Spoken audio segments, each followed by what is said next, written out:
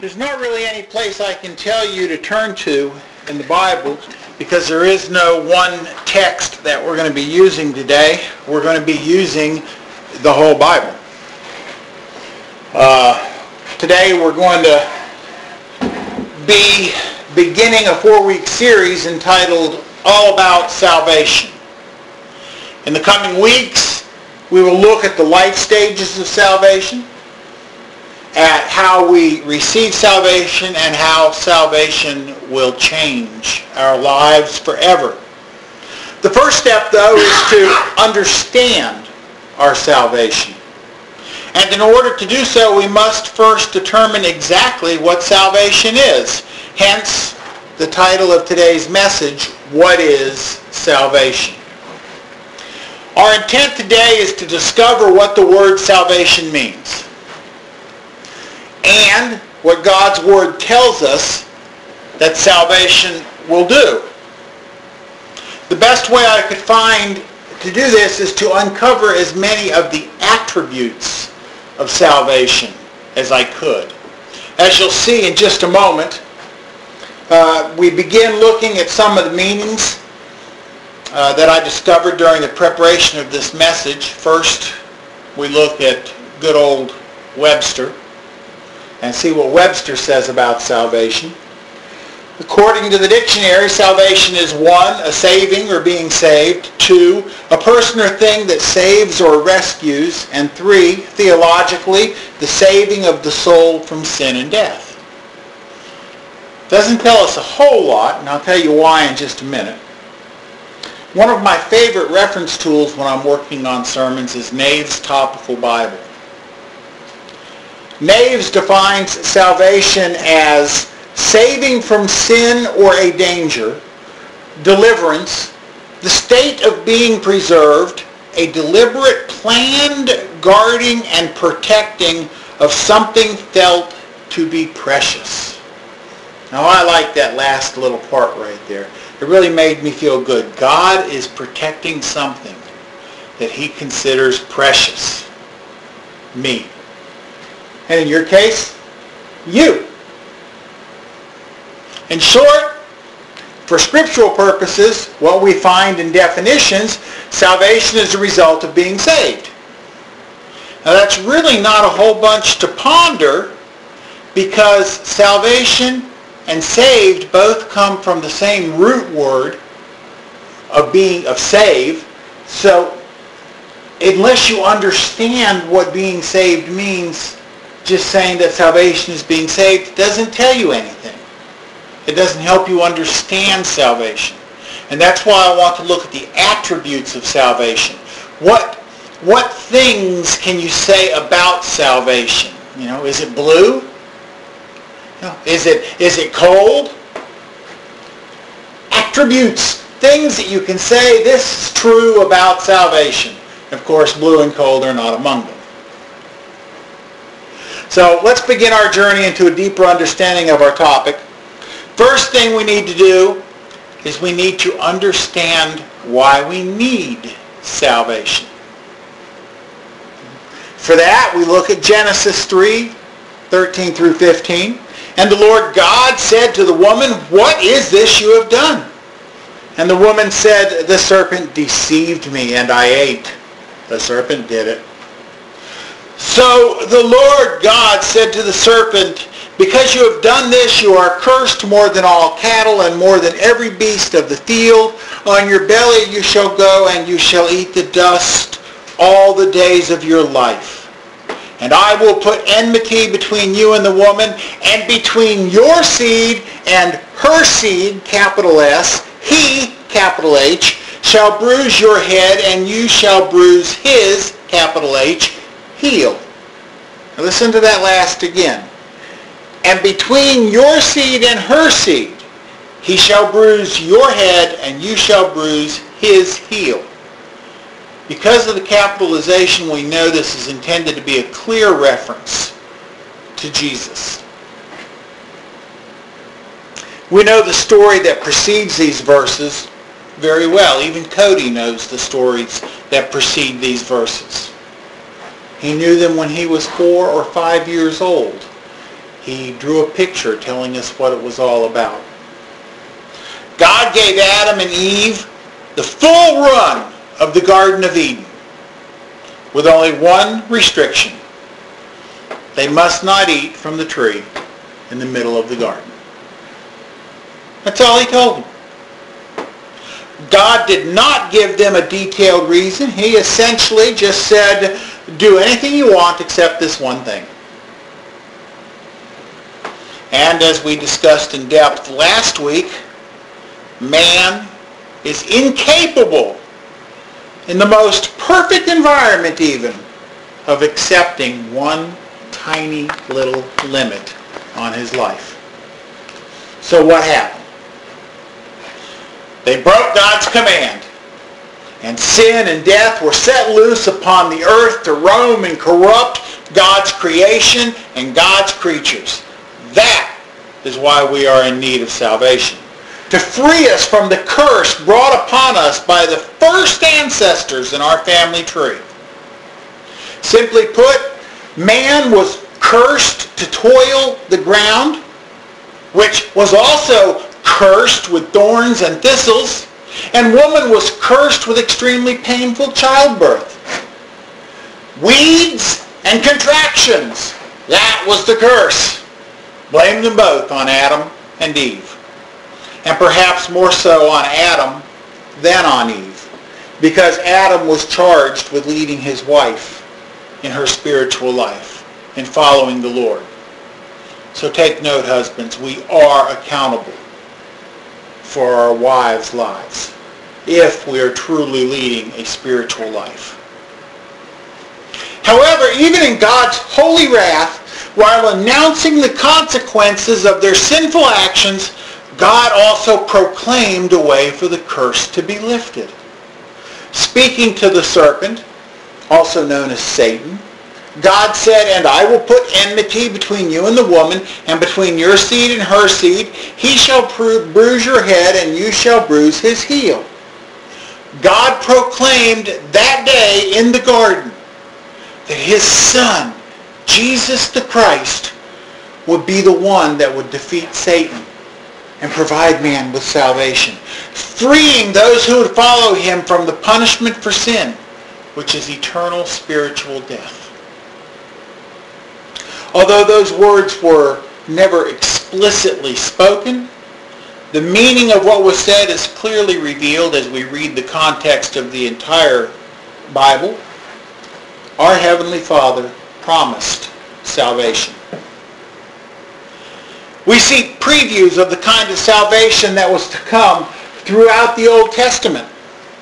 In Exodus 15, the first two verses, "Then Moses and the children of Israel sang this song to the Lord and spoke, saying, I will sing to the Lord, for he has triumphed gloriously. The horse and its rider he has thrown into the sea. The Lord is my strength and song, and he has become my salvation. He is my God, and I will praise him, my father's God, and I will exalt him." Now this was right after they had crossed the Red Sea, which the Lord had parted and then caused to close in on Pharaoh's army. So they're praising him for saving them. The Father provided the children of Israel with our first notable attribute of salvation: freedom.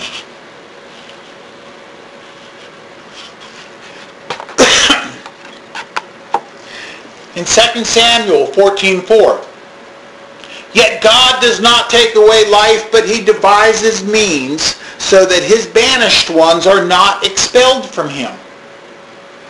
This is another preview of salvation to come.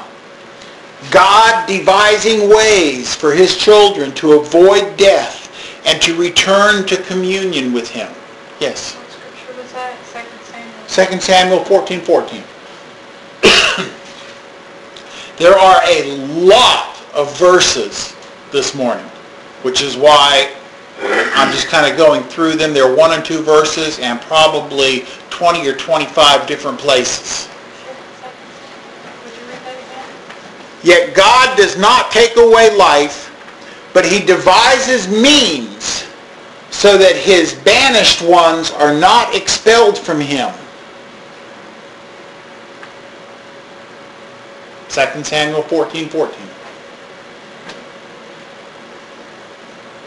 you find it? Okay. So God is devising ways for his children to avoid death and to return to communion with him. In Psalm 3:8, we are told that the way of return is from him only. Salvation belongs to the Lord. That's Psalm 3:8. Salvation belongs to the Lord. And then in Psalm 37:39, but the salvation of the righteous is from the Lord. He is their strength in the time of trouble. And in Psalm 68:20, our God is the God of salvation. And to God the Lord belongs escapes from death. Now I will get with any of you that you would like and give you all of the scriptures that are used here later if you want to try to just... It's going to be hard to follow them because every other sentence is a scripture here. But we've just seen two more things that we can add to our list of attributes for salvation. One, it comes only from God. And two, it is an escape from death. As we continue to look through the book of Psalms, we find in Psalm 86, verse 13, for great is your mercy toward me, and you have delivered my soul from the depths of Sheol. Salvation has its foundation in God's mercy.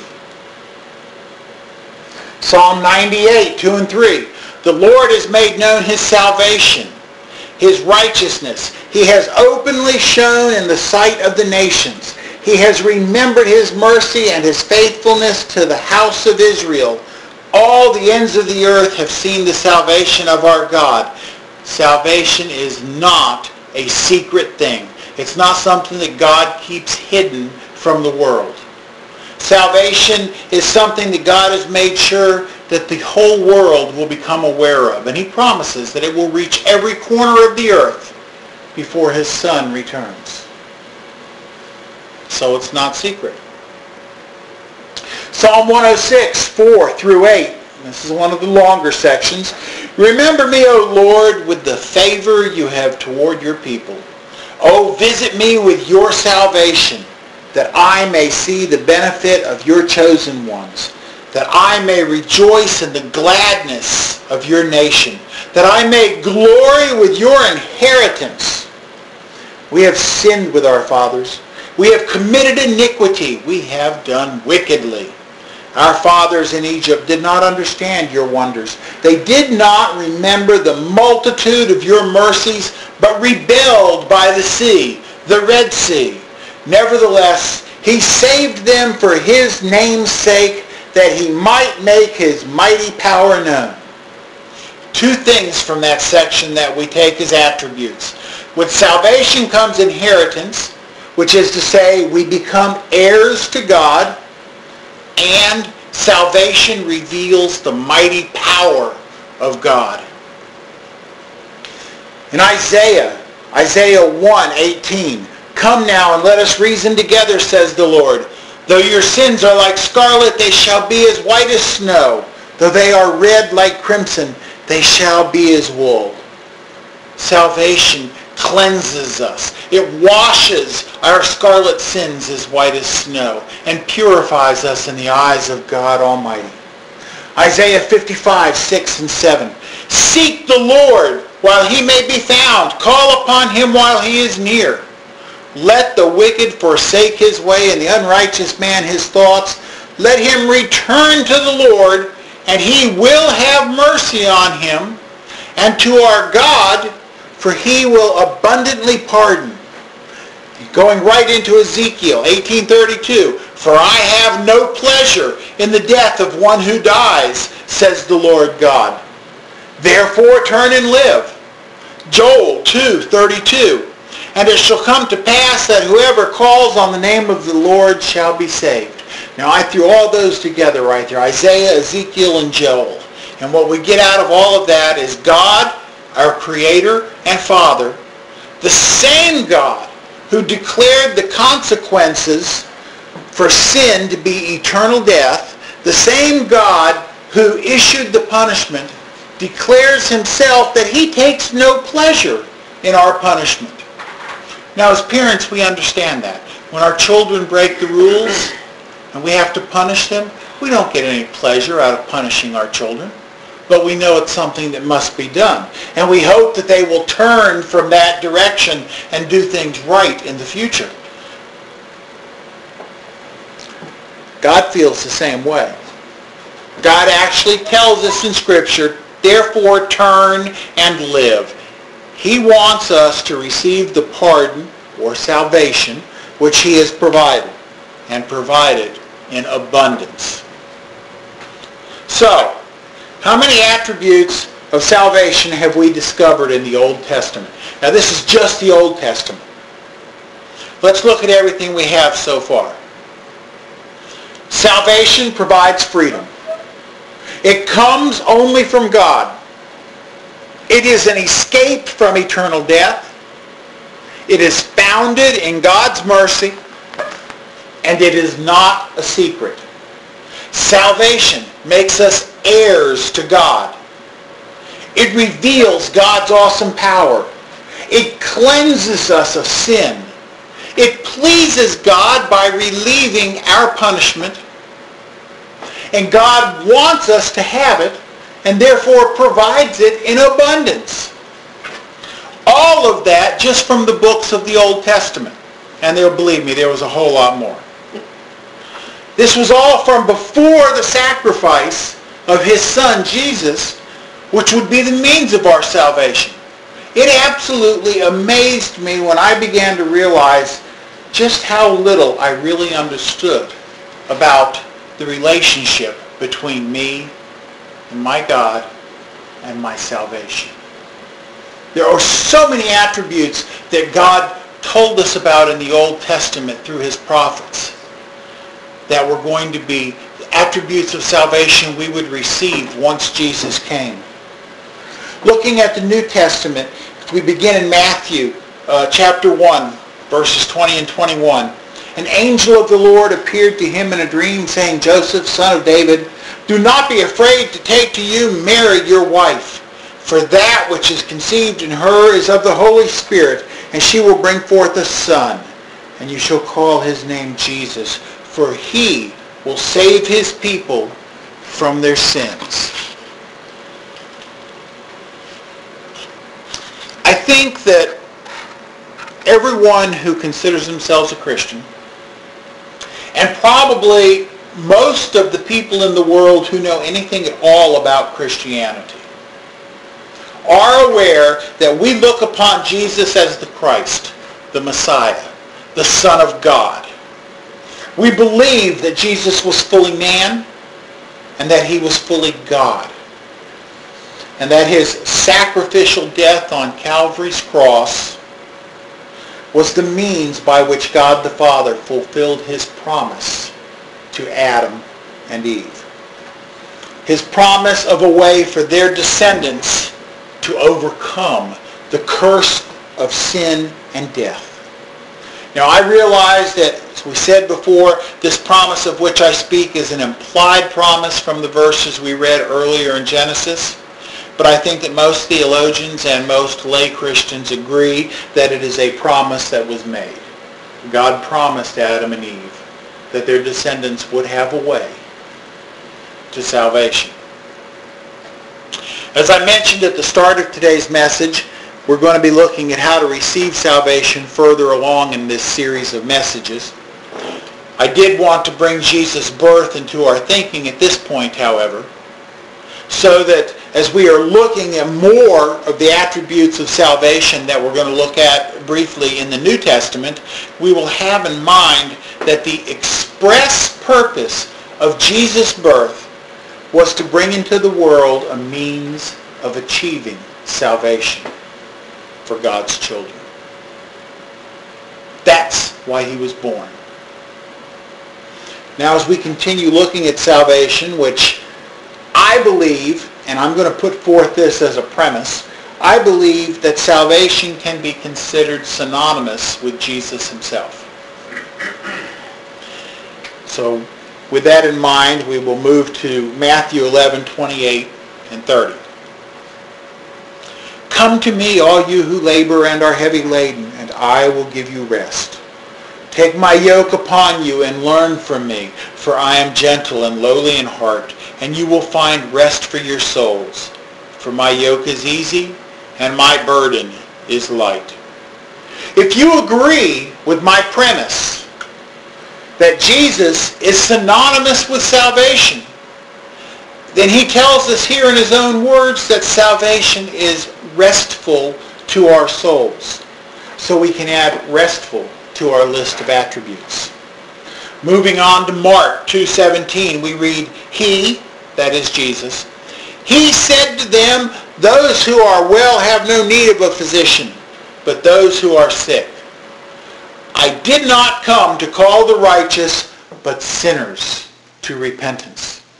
Salvation is also healing to the sick of soul and the sick of spirit. Jesus tells those around him in Luke 19:10, For the Son of Man has come to seek and save that which was lost. Salvation helps us when we are lost. It guides us back to the right spiritual path, the path God desires for us to be on. Of course, in talking about salvation, we cannot overlook John 3:16 and 17. For God so loved the world that he gave his only begotten Son, that whoever believes in him should not perish, but have everlasting life. For God did not send his Son into the world to condemn the world, but that the world through him might be saved. Again, that's the premise that Jesus and salvation are synonymous. Salvation, from what we just read, two more attributes. Salvation is loving, and salvation is non-condemning. John 6:35. And Jesus said to them, I am the bread of life. He who comes to me shall never hunger, and he who believes in me shall never thirst. Salvation satisfies a spiritual hunger and quenches a spiritual thirst. In other words, salvation nourishes our soul. Whether we realize that we're in need of it or not, our soul is in need of nourishment if we're in a state of pre-salvation. Romans 5:15, but the free gift is not like the offense. For if by one man's offense many died, much more the grace of God and the gift by the grace of the one man, Jesus Christ, abounded to many. Now we saw in the Old Testament, the very first attribute that I pointed out to you about salvation was freedom.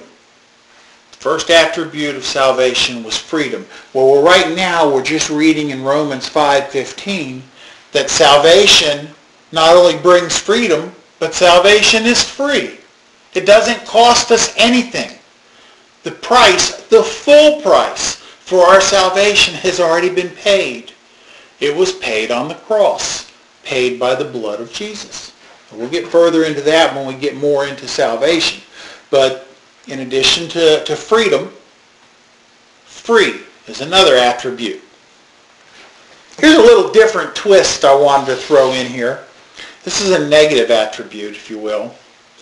Actually, it's positive, really, but it's a little twist I found in 1 Corinthians 1:18. For the message of the cross is foolishness to those who are perishing, but to us who are being saved, it is the power of God. The message of the cross is salvation. So what this is telling us, therefore, is to those who are perishing, those who refuse Jesus Christ, to them, the only attribute of salvation is foolishness. Now, we know that they're wrong, but I wanted to point that out to you. Paul reiterates in the same statement that for Christians, salvation reveals the power of God. And we've already brought that out as one of the attributes earlier in the Old Testament. Getting back to the positive attributes in Colossians 1:21 and 22. All you who once were alienated and enemies in your mind by wicked works, yet now he is reconciled in the body of his flesh through death, to present you holy and blameless and irreproachable in his sight. Salvation is reconciling. And salvation presents us to God as holy, blameless, and irreproachable. We couldn't even be presented to God without salvation. In our sinful state, God could not tolerate us in his holy presence. But because of salvation, as we are presented to God, we are holy, we are blameless, and we are without reproach. Titus 2:11 through 13.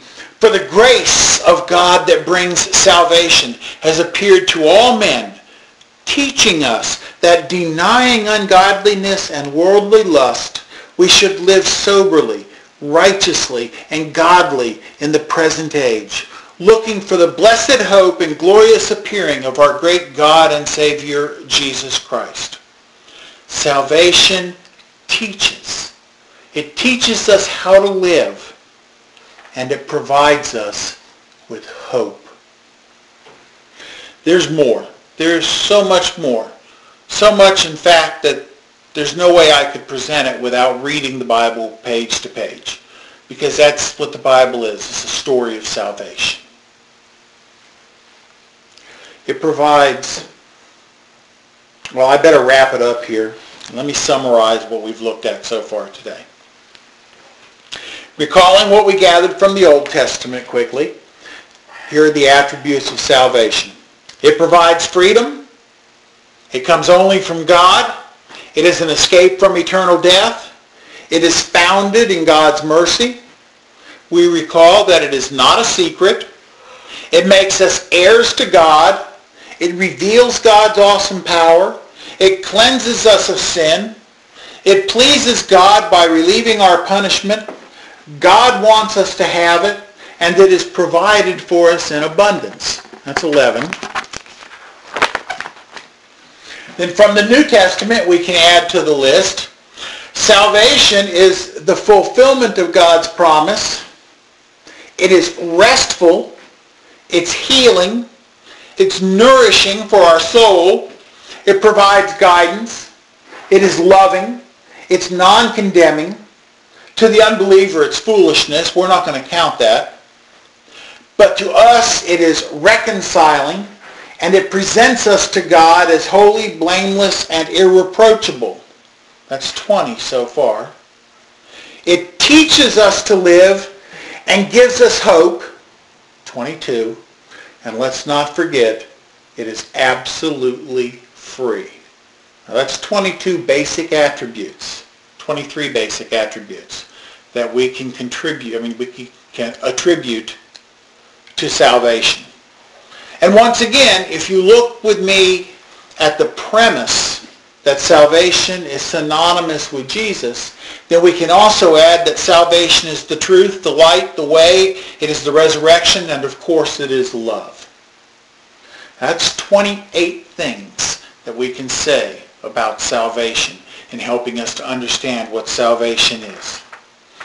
When you're talking to someone who is an unbeliever and they see only the foolishness of salvation, and you want them to understand what salvation truly is, you're not going to reel off these 28 attributes.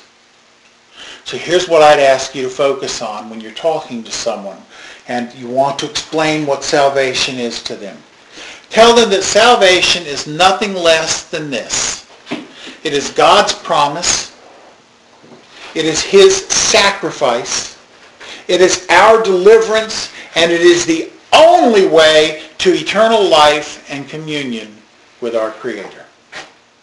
And all of God's children said, Amen. Amen.